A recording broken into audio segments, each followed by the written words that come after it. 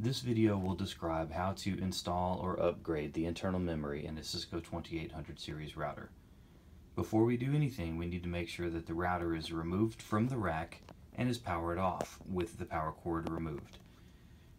The power switch is on the front of the router if it has one. Not all routers do. If it has a power switch, make sure it is in the off position, and if it does not have a power switch, make sure that the cord is removed. You do not want any power on this unit when you are doing this. To remove the top cover to access the memory, you will have to remove 3 Phillips head screws. One here, and one here.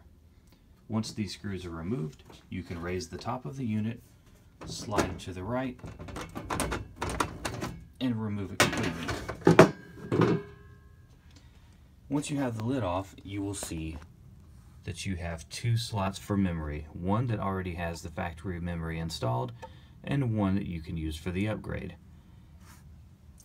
Before we install the memory, we need to verify that it's compatible with the model we are installing it in. This router is a Cisco 2821, and the memory that we are installing is memory for a 2821, so we're good. You will notice on your memory that there is a groove in the bottom, and also on the install slot a groove that corresponds with it here.